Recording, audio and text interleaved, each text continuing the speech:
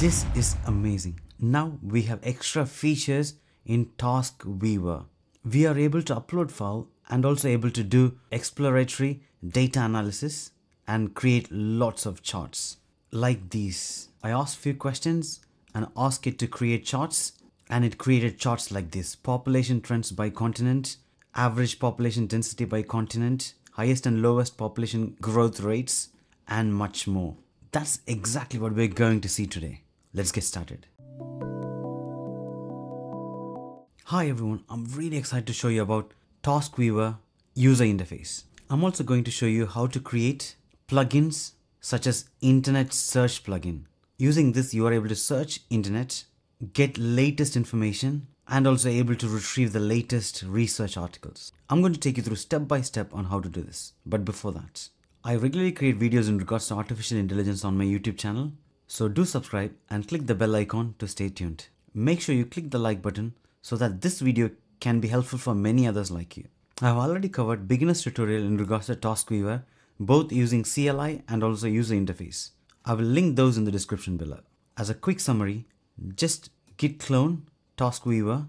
Then we are going to navigate to that folder. Just open that folder in VS Code. This is the folder structure.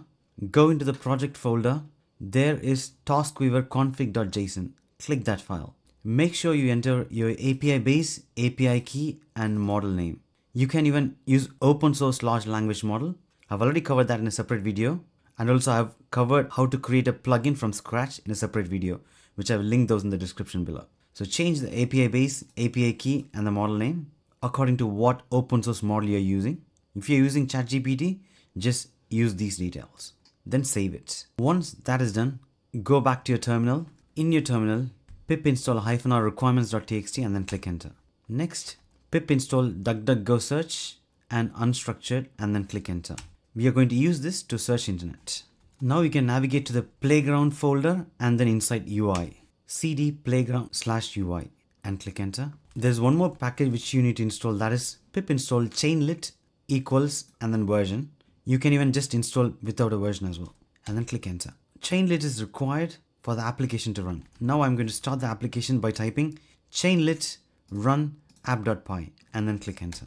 Now I can see the application is running in this URL, localhost 8000. I'm going to navigate to that URL and this is the TaskWeaver interface. Now we are able to upload files and then analyze accordingly. I've uploaded world population dataset and I'm going to ask it to do perform EDA on this data. That is exploratory data analysis. It gives us information about what this data contains. And I can see it's going the initializing plan and then performing the plan, and then it's going to do one by one.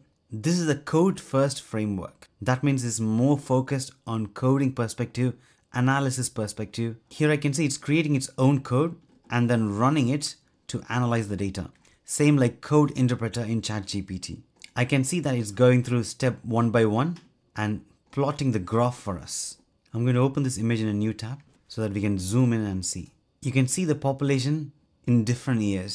Next, I'm going to ask these questions: population trends by country, highest and lowest population rates, correlation between population and economic indicators, and much more. I'm going to ask it to plot charts for all above, and then I'm going to click enter. Now I can see it's creating the plan for us. This is more in depth if you want to analyze a data. It is going to do all the things which I asked for. It is going to generate the code, perform the request, and then give us the answer for that. And finally, I got the answer here. Top 10 highest population growth rates, population trends by region, top 10 lowest population growth rates, average population density by region, and much more. I'm really excited about this. Now we are going to see how we can create a search plugin which can search internet. To do that, I'm going to go back to my terminal, cancel the current request, go into the VS Code file editor. Inside the project folder, there is a folder called plugins. That's where you can integrate your plugin. I've already covered how to create stock price, which I will link that in the description below. Now we're going to create a file called internet search.py and then internet search.yaml and then click enter. Now first we are going to create the application using internet search.py. First import requests, next DuckDuckGo search, next plugin and register plugin. then import OS and JSON. Then we are going to import partition HTML required to parse the imported website data. Now we are going to create the register plugin, decorator, and then create a class called internet search plugin. There you are actually searching maximum 2 results using DuckDuckGo search, and it will return the URL, a short description about the page. That is the meta description. Now we are going to get that URL and going to scrape the website URL using browser.io. So this scrape website function will use the browser.io API, get the content, and then return the content. That's it. Next, coming to the internet search.yaml file. First, we are going to provide the function name, that is internet search. It's enabled and required is false. Providing the description for that. Then we are adding the parameters. Then finally, we are mentioning what it's going to return. So it is going to return a dictionary containing the URL and the scraped content. A quick definition for the large language model to use. That's it. Now we have created a plugin. Now we're going to run this. Coming back to our terminal, make sure you export your browserless API key like this and then click enter. Now we're going to run chainlit run app.py and then click enter. This will automatically open our interface. Now I'm going to search, find the latest events in New York, February 2024, and then click enter. I can see it's using the plugin which you have just added. I can see that it did go through those websites, got those content, and finally we got a response. Similarly, I created one more plugin called latestpapers.py and latestpapers.yaml. Latestpapers.py will use the archive.org API to retrieve the latest 5 research articles. And we are defining about the latest papers function in latestpapers.yaml.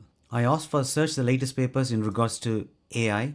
Then it went through the request and got me these 5 results and linked to those papers.